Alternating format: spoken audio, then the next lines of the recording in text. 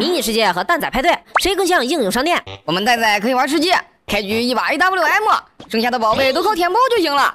而且这个开镜方式和后坐力的设计，真是让人不得不服作者的创造力啊！只不过我有个疑问，这么大的枪，小小的蛋仔是怎么拿下的？我们迷你也有吃鸡，而且装备枪械也是应有尽有。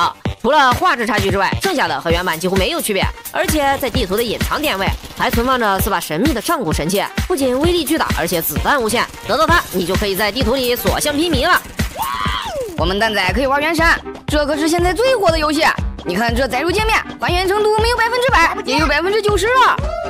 我们迷你也有原神，蛋仔里面只有载入界面，而我们的原神可以真实的进入地图游玩。你看，这不就是蒙德城吗？向前走一点就是每个新手玩家都熟悉的大喷泉，上面的教堂也是可以进入内部的。我们蛋仔有地铁跑酷，在这张地图中，玩家必须吃满200个金币才能顺利通关。保安和狗在后面追着你。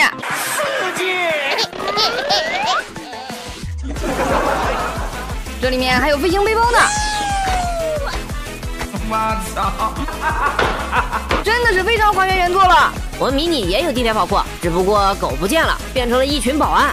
在跑酷中有各种机关，可千万不要碰减速带啊，要不被保安抓到了就是一顿胖揍啊！打的就是你，老子教教你怎么做人。我们蛋仔还有王者，进入地图就可以和小伙伴们一起体验5v5的竞技游戏，用道具去击败各种怪物。すごい。迷你也有王者，而且还是第一视角的王者。开始游戏先要选择自己的召唤师技能，然后选择自己要使用的英雄，每个英雄有着不同的技能。在峡谷里还有绿色的血包、红蓝 buff 和暴君主宰，游玩起来简直不要太爽。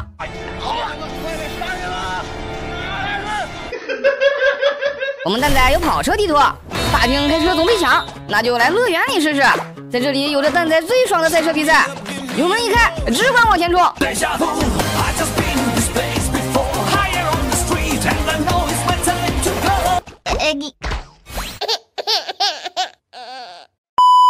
我们迷你也有跑车地图，邀请好友一起游戏，进入比赛，挑选属于自己的赛车。当然，你也可以选择一些奇奇怪怪的东西。转弯的地方还可以来一个帅气的漂移，真的是太刺激了。不过我想问一句，为什么兰博基尼还跑不过轮椅呢？真的太逊了。我们蛋仔有大富翁，点击这个按钮可以掷骰子，扔到几点就是几步。如果运气好，可以用骰子扔到私人飞机。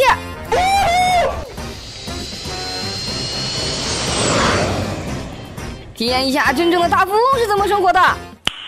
Nice。迷你里面有大富翁，但是你可要注意了，这里面的随机事件真的是太多了，稍有不慎就直接破产。不过也有幸运的事件，碰到一次就可以直接翻身。总之是非常好玩的，小伙伴们，你们更喜欢玩哪一个呢？假如1万个蛋贩子来迷你世界，我该如何给他们造房子呢？首先呢，既然有1万个蛋贩子，那么房间一定要非常大，否则蛋贩子要是发火了，那可就大事不好了。所以呢，直接用拖拉机拉出一个64×64的房间。因为蛋贩子非常多，所以一定要透气。材料方面，我选用了牢固、透气且透光的铁栅栏作为墙壁，保证蛋贩子们不会乱跑。如果1万个蛋贩子都跑出去，那迷你世界还不得乱套了。接下来处理一下地板，毕竟是蛋贩子的家嘛，地板就采用一整面的岩浆。这个时候有小伙伴就会问了，蛋贩子掉进岩浆不就直接灰飞烟灭了吗？哎，小了，格局小了，我们在上面再铺上一层凝浆块，这不就是地暖吗？修改。考虑到蛋贩子比较贪玩，我们给他做一个蹦蹦床，想玩了跳上去就可以玩，非常方便。接着再给他做一个专属的大风车。但是一直玩肯定会非常累，那么我们在大风车下面加上一些舒服的按摩装置。蛋贩子看到了，肯定感动的一把鼻涕一把泪。感谢你8位诅咒，我代表8位诅咒的感谢你。玩好了，那肯定要休息啊，我们就专门做一个睡觉的地方。Nice。直接摆上10几层的床。这啥呀？这是啊？这个贝壳床看着有点抽象啊。你问我蛋贩子怎么上去？简单，我们在休息区的旁边建造1排投射装置。すごい。然后放好改夹板，这样住在顶层的蛋贩子就可以直接飞上去睡觉了。欺负美仔。素晴らしい。对了，蛋贩子一日3餐肯定也不能少。不过1万个蛋子，我们自己肯定是喂不过来的。先给他们来一些美味的蜂蜜，真香！蔬菜汁也不能少。这是啥呀？这也太好吃了啊！这样才能营养平衡。然后再给蛋贩子准备一些美味的食物。对了，热水也要准备好了，因为蛋贩子如果生病了，那就必须要多喝热水。バカ。还得有一个洗澡的地方。想要变成精致的蛋贩子，那就必须要爱干净。蛋贩子比较多，所以洗澡池要建造的大一些，保证每个蛋贩子出来之后都是干干净净的，看不到一点灰。最后让蛋贩子们住进来体验一下。别我刮是吧？我操！好啊，快点杀人了！还有王法吗？还有法律吗？小伙伴们，你们觉得蛋贩子会喜欢这种房子吗？盘点迷你玩家新手期都做过的迷惑行为，你被我说中了几个呢？1. 用传送方块搭建一个5×4的方格，然后把里面铺满，就以为自己可以传送到其他世界了，结果试了老半天，发现一点用都没有。2. 在迷你世界凌晨3点的时候，用昼颜搭建一个十字架，就以为能见到传说中神秘的鬼神卡卡，结果发现那根本就是骗人的。3. 在丛林里面正走着，突然看见一个蜜蜂窝，就想上去掏口蜂蜜吃，结果用手敲，最后发现里面全是蜜蜂，被叮得抱头鼠窜不说，头还变得特别大。4. 以为虚空下面还有新世界，于是就想尽一切办法挖到最底下，结果发现掉进虚空之后，等待自己的结局就只有狗带了。5. 好不容易建造了一个精美的房子，害怕出门弄丢，所以在房子旁边建造了一个高高的信标。结果出门没走多远，扭头一看，信标早都不知道跑到哪里去了。小伙伴们，你们新手时期还做过哪些让人非常迷惑的行为呢？在迷你256层丢下生物，都有谁能存活下来呢？众所周知，迷你世界的方块最高只能摆到256层，玩家从这个高度跳下去，即使你本领再大也得嗝屁。那么问题来了，生物会和玩家是一样的结局吗？挑战开始，首先登场的是海洋队，他们是迷你世界最新版本的生物，那么他们能否征服256层呢？ OK， 现在第一组选手已经准备就绪，我们用手中拖拉机将水和玻璃一起删除。什么神奇的事情发生了？这3个生物居然都漂浮在了空中。这是在对伟大的科学家牛顿发出挑战啊！不过呢，兄弟们，虽然海洋生物可以悬浮在半空缓慢下降，但是因为氧气的缘故，海马血量比较低，所以坚持不到地面。剩下这2位接触到地面时都是毫发无伤，海洋组全部通过。等等，还有海盗船呢！这海盗船也能算生物？海盗船里面有海贼，所以4舍5入，它也算是生物。好像说的有点道理。那我们就来试一试。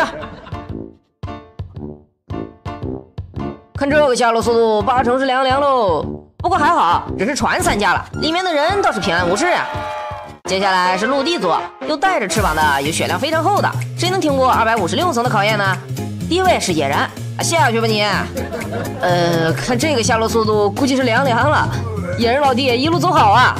第2位稻草人，我就不信会有人闲得无聊测试这玩意儿，你们肯定不知道他掉下去是什么情况。走你。哇塞，没事。没事，白高兴一场。造孽！第3位是一位刚到迷你没多久的生物角落，他会受到伤害吗？看来是没什么区别啊。接下来这位来自北极，没错，就是北极熊。这样的庞然巨兽能挑战成功吗？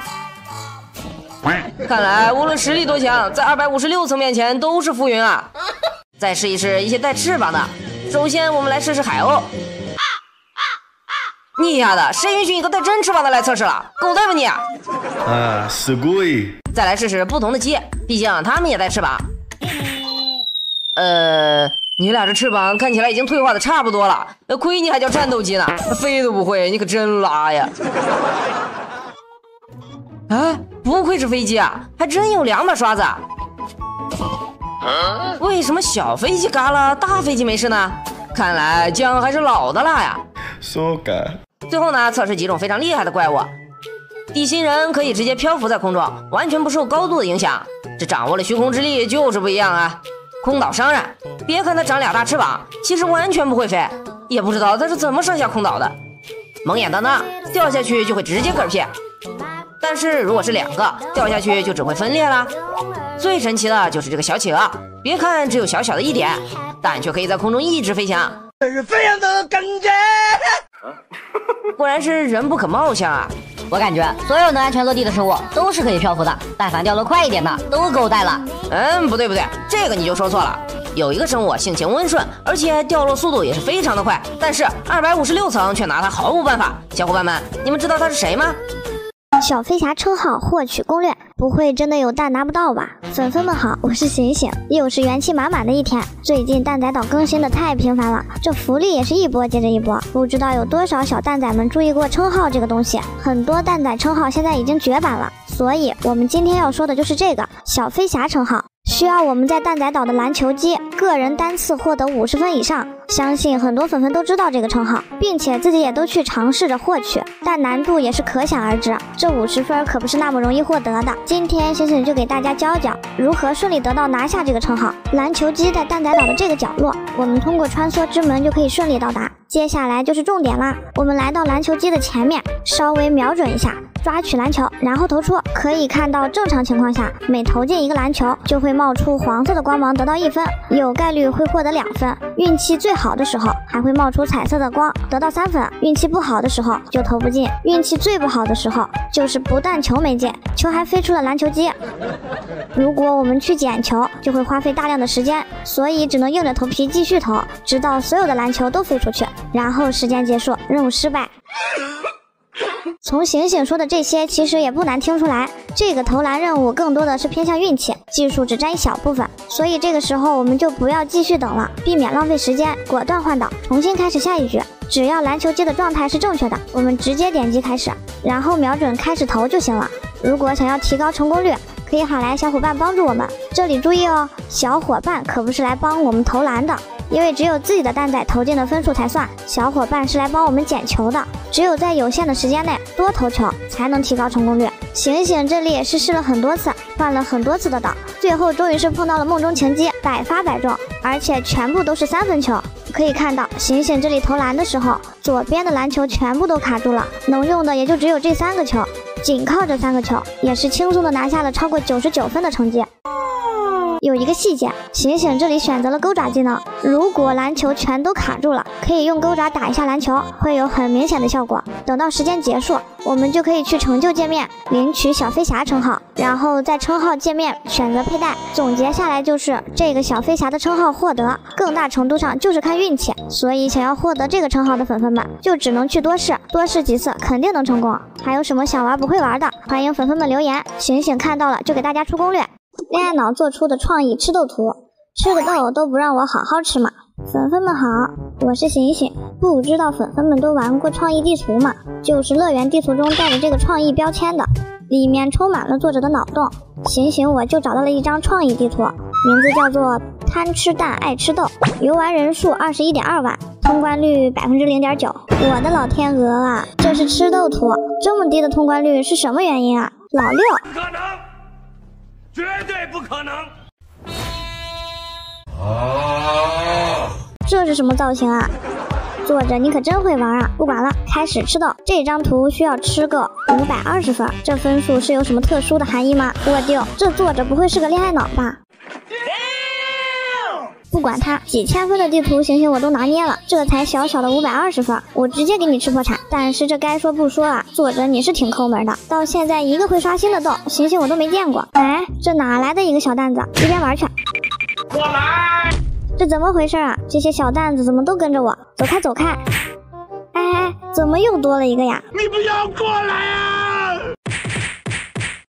哎呦，抓紧吃豆吧！先不管这些小蛋子了，我走一步，他们跟着走一步，真讨厌啊！这哪来的5分豆啊？你还真别说，这些小蛋子有点用啊，能帮我发现我没发现的豆子。既然如此，那你们就放心的跟着醒醒我吧。Later， 终于碰到了一个会刷新的豆子了，我们休息一下，等着。哎，你这个小蛋子挤我干什么？还挤，我。你干嘛？Later。救命啊！这些小蛋子太可怕了，怎么还越来越多了呀？作者你有毒吧？虽然说也就520分，但是谁顶得住？全是1分豆和2分豆啊！而且还跟着一群小蛋子，还挤我，这区520分，醒醒我都快吃了2年半了，到现在还不到400分，玩我呢吧？你们别过来了，救命啊！粉粉们千万别来玩这张地图啊！大马出的新玩意儿，你试过吗？醒醒直接化身闪电弹。大家好，我是醒醒。从弹码上线到现在已经过去一段时间了，地图作者们也是脑洞大开，充分的发挥出了弹码的实力，让蛋仔派对的乐园又提升了一个档次。Nice。来跟醒醒一起试试最近新发现的弹码系列地图，地图名字叫做无中生电，好奇怪的名字啊！发布时间到现在也才短短的10几天，已经有60多万的蛋仔玩过了。不过这通关率相比其他的弹码地图是比较低的，说明这张地图有水平啊！我们也去试试。进入地图还是经典的配色以及环境，跳一下试试。跳，好吧。这是什么情况？确实是跳得挺高，就是这为什么要电我啊？难道说蛋仔们都是充电宝，电一下就能激发潜能，跳得更高？不可能，绝对不可能！顺利来到第2关，配合道具试试吧。电箱3连跳是吧？这电箱3连跳大家都会，不过这电箱子被电3连跳，行，我确实没试过，这么电下去不得把我的蛋仔电傻啊！这个地方还是稍微有那么一丢丢难度的，因为这个被电的效果会一直保留，我们没法很好的注意到蛋仔的状态，被电时没法使用箱子。醒这里也是试了好几遍呢，不过最后也是顺利的通过啦。接下来作者给了一双鞋子，我们需要使用鞋子之后再跳跃，落地之后快速使用鞋子再次跳跃，记得多试几次，基本没什么难度。下一关作者给了个钩爪，还说过去后连跳，哦，这是要钩爪连跳啊。这关的距离比较难把控，还是一样的，难度不高，但是需要多试几次才可以。这关是喷气背包，我们需要先朝着侧面跳出去，然后使用喷气背包到达下一个平台。这关比较简单，拿到弓箭跳到斜面上，利用弓箭的特性轻松通过。后面的这几个传送门一定要确保是跳过去的，不然是没办法过去的。来到最后一关，看看醒这身上这么多电流，作者是要把蛋仔电到进化吗？直接变身闪电醒。最后一关作者给的提升是滚跳丢，不难，只要按照作者说的操作一遍就可以。不错，这弹码确实是很大程度上丰富了乐园地图，但是下次可不可以把这些残留的电去掉呀？别把我的蛋仔电傻了。大狗熊又来找我单挑，原来是大黑猪派来的奸细。粉粉们大家好，我是醒，最近真是气死我了，灰那个家伙到底在干什么啊？自从跟我在一起之后就不搭理我了，一天天就知道找别人玩，就是不知道来跟我玩。今天需要找个好玩的模式来消消气，让我找找最近有没有什么新模式。嗨，醒！大狗熊你怎么来了？别烦我现在正火大呢。火大？那我可不管。今天我来找你有一件重要的事。什么重要的事情？如果你是来替你的大哥灰求情的话，你还是快走吧，趁我还没揍你。求情？求什么情？你不是来替你大哥求情的吗？不是啊。那你是来干嘛的？还有什么别的重要的事情吗？快说完赶紧走。其实也不是什么大事，我来找你单挑。单挑？就你？行，我现在正好还在气头上，居然来找我单挑，看我不把你这个大狗熊的腚给抽了。你就说敢不敢吧。有什么不敢的？来。Our hearts beat to the city streets. We began to feel the fire. We rise like tall buildings as the chemicals they take us higher. 不行，这局不算，我今天刚上号，还没手感。那就再来一把。不服，继续。啊，我不玩了。怎么样？这下服了吧？拿来吧你！大狗熊，你在干什么？啊，我没干嘛呀。这个可恶的大黑猪，居然敢来欺负我醒宝！大黑猪，你来干什么？要你管？哎呀，醒宝，我这不是看你被欺负了，来保护你吗？我这么厉害，要你保护吗？哎呀，这都被我小弟摁着打了，还逞强呢。行宝，只要你原谅我，我就教你技术，保证你在蛋仔岛上横着走。教我技术？大黑猪，你的脑子里装的是浆糊吧？居然在这个时候嘲讽我菜，还说要教我技术，你跟技术过去吧，我再也不想理你了。啊，我又说错话了。大狗熊又来找我单挑，原来是大黑猪派来的奸细。粉粉们大家好，我是醒醒。最近真是气死我了，灰灰那个家伙到底在干什么啊？自从跟我在一起之后就不搭理我了，一天天就知道找别人玩，就是不知道来跟我玩。今天需要找个好玩的模式来消消气，让我找找最近有没有什么新模式。嗨嗨嗨，醒醒！大狗熊你怎么来了？别烦我，我现在正火大呢。火大？那我可不管。今天我来找你有一件重要的事。什么重要的事情？如果你是来替你的大哥灰灰求情的话，你还是快走吧，趁我还没揍你。求情？求什么情？你不是来替你大哥求情的吗？不是啊。那你是来干嘛的？还有什么别的重要的事情吗？快说，说完赶紧走。其实也不是什么大事，我来找你单挑。单挑？就你？行行，我现在正好还在气头上，居然来找我单挑，看我不把你这个大狗熊的腚给抽了。你就说敢不敢吧。有什么不敢的？来。Our hearts beat to the city streets. We began to feel the fire. We rise like tall buildings as the chemicals they take us higher. 不行，这局不算，我今天刚上号，还没手感。那就再来一把。不服，继续。啊，我不玩了。怎么样？这下服了吧？拿来吧你！大狗熊，你在干什么？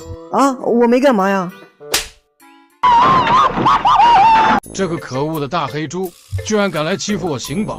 大黑猪，你来干什么？要你管？哎呀，醒宝，我这不是看你被欺负了，来保护你吗？我这么厉害，要你保护吗？哎呀，这都被我小弟摁着打了，还逞强呢。醒宝，只要你原谅我，我就教你技术，保证你在蛋仔岛上横着走。教我技术？大黑猪，你的脑子里装的是浆糊吧？居然在这个时候嘲讽我菜，还说要教我技术，你跟技术过去吧，我再也不想理你了。啊，我又说错话了。蛋仔出了这么好玩的模式，为什么没有蛋告诉醒醒？粉粉们好，我是醒醒。粉粉们平时在蛋仔派对都玩些什么啊？看过醒醒视频的都知道，醒醒我呢特别喜欢尝试蛋仔里面的那些新奇好玩又有意思的模式。来一起看看今天醒醒又发现了什么。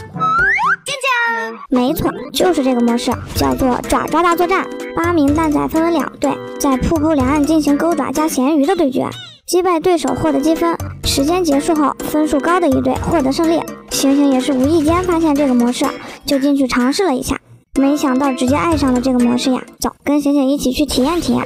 进入游戏后，红蓝2队分别在瀑布两岸，我们拥有冷却时间很短的钩爪，以及永远用不完的一条咸鱼，并且随着游戏的进行，咸鱼和钩爪都可以进行升级，也可以在游戏中通过拾取道具来进行升级。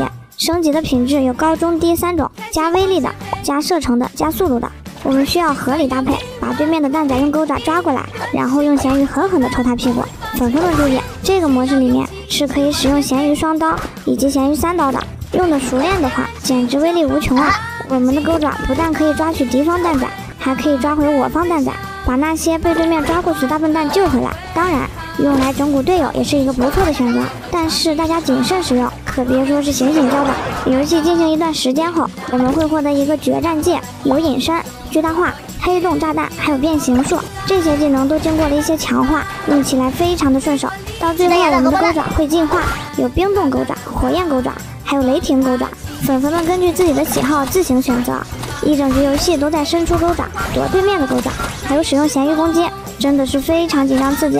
游戏时间结束后，双方如果分数持平，会进行一个加时赛，直到时间再次结束，分数高的一队胜利。这里可以看到，醒醒可是队伍里的 MVP 呀，奈何队友不给力，最后也是惜败。所以粉粉们玩的时候，记得喊上自己的凤凰蛋搭子，谁不喜欢被带飞的感觉呢？蛋仔派对又更新了，多款联动皮肤再次返场。粉粉们大家好，我是醒醒。最近蛋仔派对这也更新的太快了吧！从去年11月3号，喜羊羊与灰太狼联动懒大王返场开始，什么时候吃蛋糕啊？到11月16日，蛋仔腿模东东羊返场，东东是你的冬日暖阳吗？再到11月23日，蛋仔光遇联动。人和人之间总有一些难忘瞬间。还有从12月15日开始到现在还没结束的喜羊羊与灰太狼联动免费紫皮，小灰灰、美羊羊、沸羊羊。美羊羊哥哥，我们是一辈子的好朋友。紧接着又是国宝特工联动皮肤，陆小果。我陆小果不是随便的人。花如意，小果哥，我崇拜你。梨花师，你躲到天涯海角也没有用。还没反应过来呢。12月22日，蛋仔又和肯德基联动，送上了免费的皮肤鸡块姐。我是淘气丸子的姐姐，元气丸子。这鸡块姐还没捂热乎呢，又联动了三丽鸥，给蛋仔们带来了大耳狗。大耳狗还没捂热乎呢，又更新出一款质量比肩至真的紫皮，极光女神点1。我将永远守护冰原上的众生。就在昨天，蛋仔又更新了。首先，过冬2丫套装以及大棉袄，咱就不说了。中国奇谭联动返场，盲盒上新了，狐狸公子、兔仙以及丑的不一般的小猪妖。听我说谢谢你，因为有你温暖了四季。最后是重中之重，国宝特工联动返场，程留香。子怡，你也来啦？菠萝吹雪，救命啊！程留香，上官子怡，没想到你一条咸鱼也能翻身啊！再度登场，这些返场都采用了自选盲盒的方式，真的太人性化了。爽！迄今为止，有多少蛋已经把国宝3剑客全部都集齐了呢？2023年那些火爆全网的梗，来看看你都知道几个？第一个，家人们谁懂啊？家人们谁懂啊？今天一进地铁就遇到一个下头男，一上来就搭讪我，真的是无语住了。第二个，真嘟假嘟，你说爱我，真嘟假嘟；你说爱我，真嘟假嘟。第三个，闺蜜敌蜜，亲亲，好嘞是闺蜜，不好嘞是敌蜜。闺蜜和敌蜜就一个字啊？什么是敌蜜？就是敌人的秘密，叫敌蜜。这是一个伦理的问题。一个字，绝。第四个，击毙你，击毙你，击毙你，击毙！我操！第五个，表情包都变成了甄子丹和开炮吧千玺，这只是份工作而已。我说过，非他不娶。第六个，黑色捷达。我开着我的黑色捷达来到了酒吧，下车大大方方给这个饱汉来根大雪茄。他说谢谢大哥，没有才艺给你劈个叉。刚一下腰，裤子裂开，屁股2朵花。第七个，刚满18岁。你还多大了？刚满18岁。谈过男朋友没有啊？没有呀，因为我刚。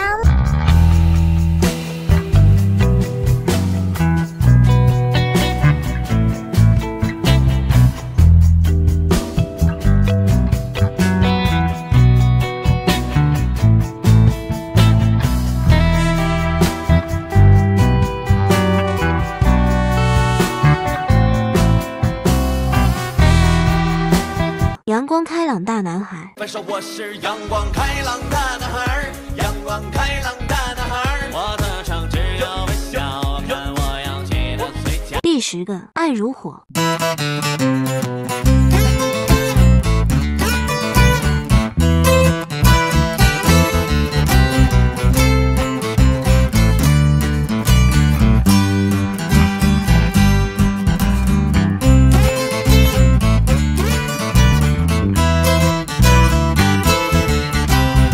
幸福老奶奶，大家都玩过吗？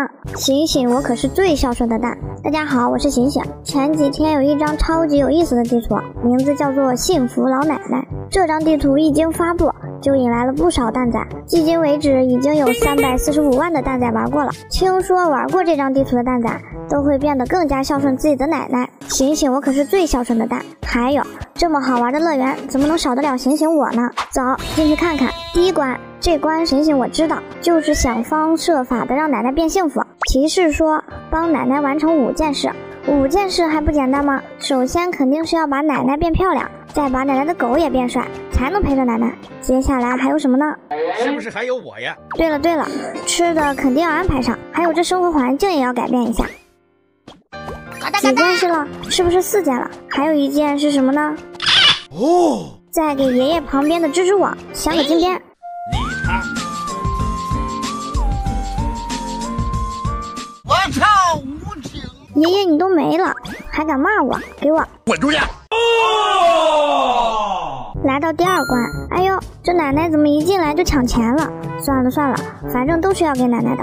奶奶这么辛苦，吃点大鱼大肉，住个新房子，再换个全自动洗衣机，再来个精致的洗手池，这门也得换新的。这麻袋是什么？不管了，也来一个。还有呢？是不是还有我呀？哎呦，刚不是把你扔出去了吗？奶奶又把你捡回来了，那你就再给我滚出去！顺利来到第3关，还是一样的流程，先给奶奶变年轻。求你了，这关给爷爷我做点什么吧。我考虑，先给奶奶安排上火锅，还有大沙发，这老鼠洞也得镶金边。差点把蜘蛛网忘了，拿来吧你。哎，你这老头怎么还明抢啊？算了，没关系，最起码你的相框也镶了金边，再给蜘蛛网也来个金边，最后还能干点什么呢？有了，给我滚出去！过关了。